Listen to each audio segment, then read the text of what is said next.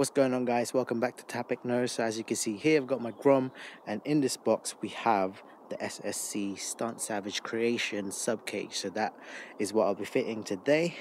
So let's go get it.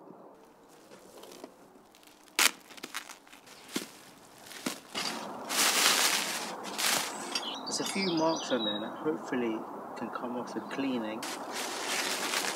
Right, so that's sort of the sub cage thing. And then I got it with a red and white, so it should be going something like that. Yeah, something around there. And it'll look like that. Yep.